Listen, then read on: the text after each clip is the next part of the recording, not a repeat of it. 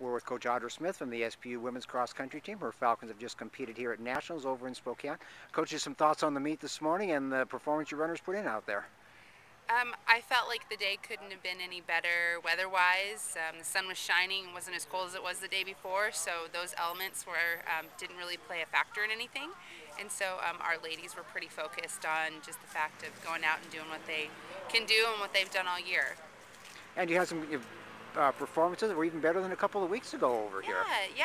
I think this was Nationals is always a different story. You know, they did a great job at regionals, and so coming out here for Nationals, they did everything that they were supposed to do. They executed the way they were supposed to, and we had Anna Patty do such a fantastic job and lead the way and make the decision to move and go when she did was probably the best time for her to do it, and so I'm very proud of her and proud of all of our girls. I think that they did a great job.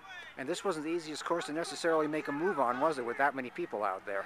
No, you had to make a move in the very beginning of the race, or geez, about a mile and a half into it. So it was got really tight and windy, and if you didn't make a move then, you kind of had to sit for a little while and spend a lot of time managing those thoughts of when do I pass, when do I pass, when do I pass.